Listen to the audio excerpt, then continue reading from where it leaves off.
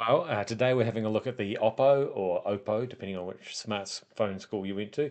The Oppo Reno 12 Pro. So this is one of the better mid-range smartphones on the market in New Zealand today, if you ask me. So yeah, if you're thinking of changing from one of those two big brand name phones to this one because they're just getting a little bit out of your price range. This one retails for around $1,099. And really, the only major features that you're missing out on with this handset, wireless charging, boo, love wireless charging, and eSIM capabilities. So yeah, a lot of phones are changing to eSIM now. I've changed to eSIM, so it's a bit of a problem for me because I really want to go back to a physical SIM card. But if those aren't issues for you, then this could well be worth a look. Because although it doesn't have wireless charging, it does have a SuperVOOC fast charger in the box. That's right, a charger in the box. Who would have thought?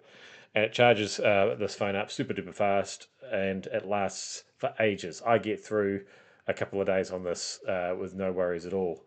And so generally, what I do when I've got a bit of downtime, I'll plug it in to charge, get it up to 100 in no time, and then I don't even put it on to charge overnight because there's still in the tank as far as that goes. And you'll notice that it's got a triple camera array on the back there. So there's a couple of 50 megapixel sensors, the wide and ultra wide cameras. And then there's also a telephoto sensor on there as well. As usual for Oppo phones, you'll never be disappointed with the camera quality. Yeah, they do fantastic cameras, and we'll talk more about that very shortly. What helps with that is the MediaTek Dimensity chip that's running it. It goes like a rocket ship, and so features like the in-display fingerprint reader, for example. If I just do that, you'll see how quickly that turned on. If I can demonstrate that again, boom, just like that, it's instant. So that's one of the fastest under screen fingerprint sensors that I've come across. The display looks good, and the cool thing about the ColorOS operating system that we're dealing with here is you can do all these cool customizations. See how you can navigate around the home screen. I like that roll one, but there's like a prism sort of one, there's a page flipping one, all that sort of thing. I love all that stuff. You can customize all those widgets there, different sizes, and put lots of icons on there or not, change colors, all that sort of thing. And another thing that I found really cool when I was setting this up, I just transferred all the information across from an iPhone, and all the apps transferred across and loaded up, so that was good.